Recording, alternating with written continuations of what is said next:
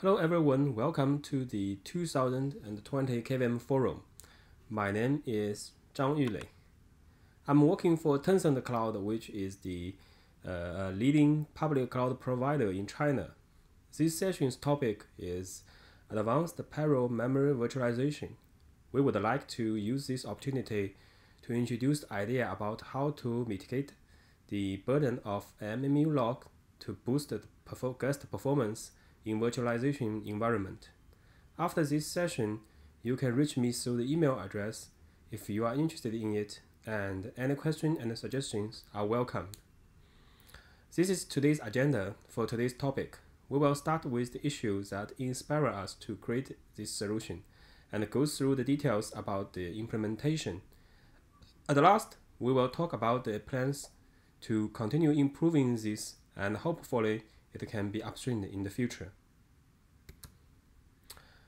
In our cloud environment, we got an issue that there is a significant performance drop in the guest after live migration. The commonalities for these guests are they have multiple vCPUs, usually have numerous memories, and with a huge page table enabled. The workload in the guest becomes really slow after migration, which made us thinking about what happened behind the scene. So we try to debug this issue. After debugging, we find the following phenomena. From the trace log, we find there are a bunch of page faults after the migration. Because after migration, when the guest tries to access memory, it has to set up the page table at first. And also, performance drop gets worse if we change or enlarge the guest memory size. So what is happening? Let's look at the page table setup procedure now. This is the diagram about the EPT setup process in current KVM. The EPT violation will cause the VM exist, and the EPT violation handler will check if it is the MMIO address. If not, it will check if it can be handled by the fast page fault path, which is used for dirty log and access tracking. If not either, then it will go through the real page fault handler to ping the guest memory at first, and then before updating the page table, it needs acquire the MMU lock and hold the lock until it finishes the work. So that you can see the MMU lock will block other vCPUs from touch the page table and force them to become a sequential operation. If there are multiple vCPUs have to update the page table at the same time, they will have to wait in line.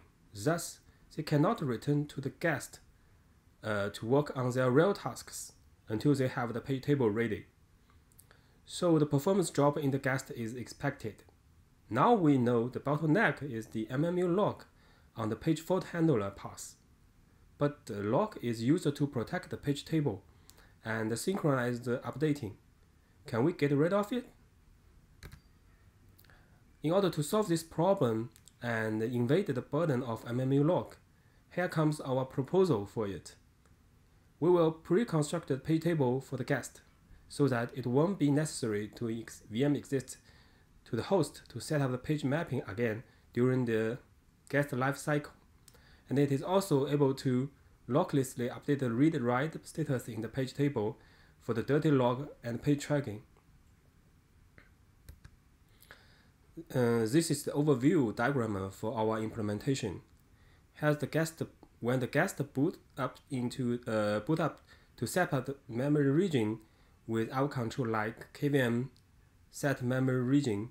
We will construct the page table according to the memory sort change, and it is protected by the KVM memory slot lock.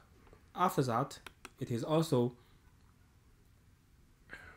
support the dirty logging, as the IO control is also protected by the same slot lock, and the update to read, write, and the dirty bit in the PTE is atomic and lockless.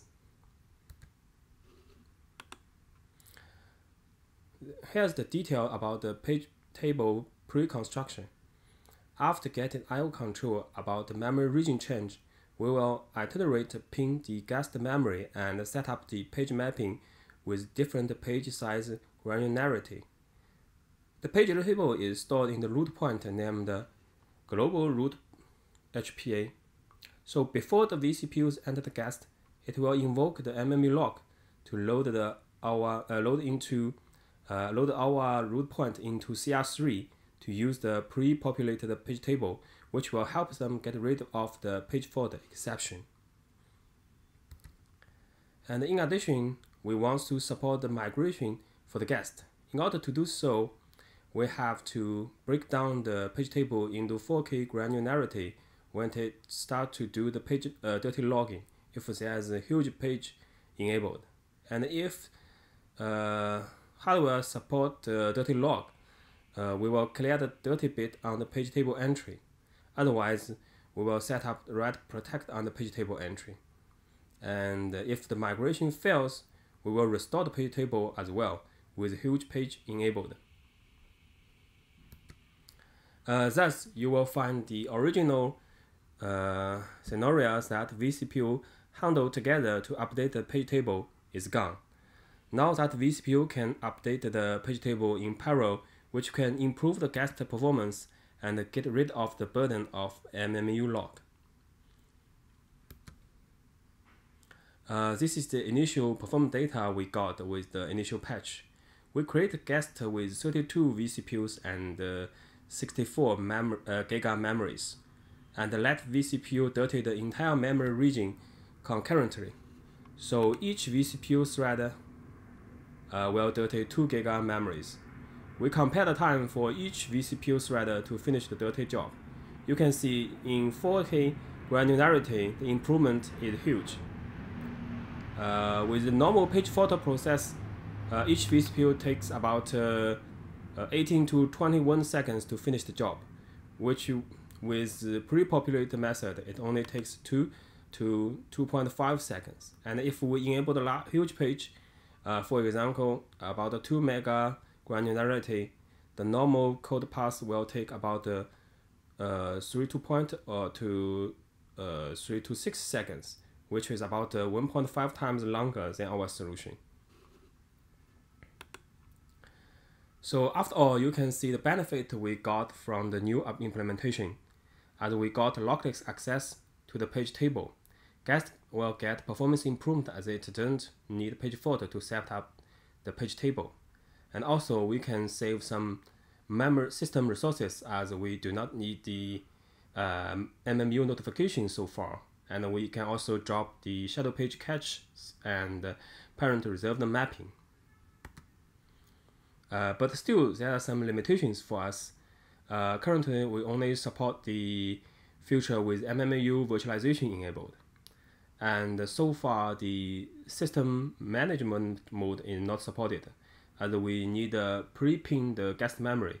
If we have to support the system management mode, we have to pin the same memory slot for them, which requires extra memory to do it. So probably we will fall back to original page fault mode when it enters the system management mode to only set up the page mapping on demanded. Again, we have to pin the whole guest memory in advance, so the memory overcommitment is not supported either. At last, let's talk about something we are working on right now. As Ben Gordon pointed out in the mail list, we do not support the post-copy in migration yet. As we know, post-copy rely on the user fault FD to handle the page fault in user space. In the post-copy live migration context, the newly spawned VM try to access memory page, and if it fails, the VM fetch the memory page from original VM memory over the network. But in pre-populating method, we already set up the page table mapping on the target side. So there's no trigger to help target VM to fetch the memory from the source side. As we plan to make this implementation a common solution and support the post-copy, as this diagram shows, our idea is to